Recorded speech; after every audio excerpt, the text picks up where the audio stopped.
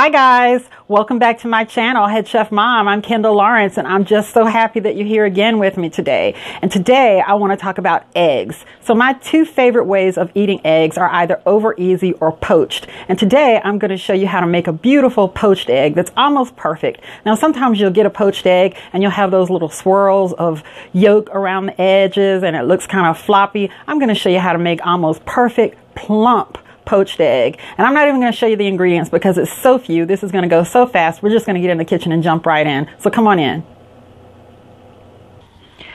Okay, so the first thing that I'm going to do is I am going to crack my egg, and I'm going to crack it in this mesh strainer into a bowl. And the reason that I am doing this is because I want to get rid of some of that yolk that will be really wispy around the egg, because we want this egg to be really, really pretty. So I'm gonna just discard the yolk that has fallen into the bowl, and I'm gonna add this to a prep bowl.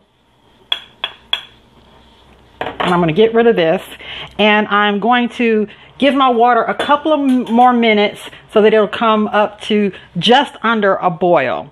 I'll be right back.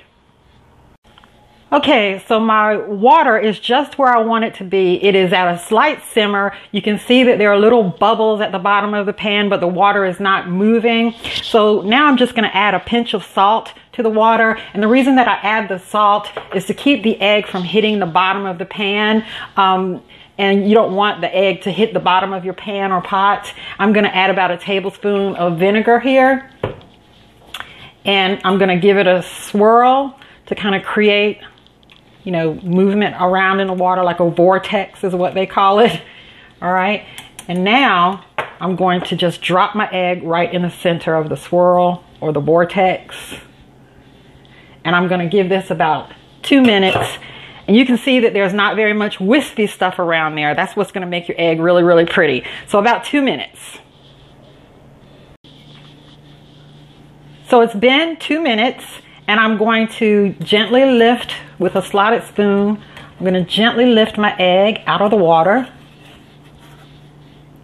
Perfect. Look at that perfection. And so my yolk is still soft, and my whites, when I touch them, it's firmed up really nicely. I'm going to put this on a plate.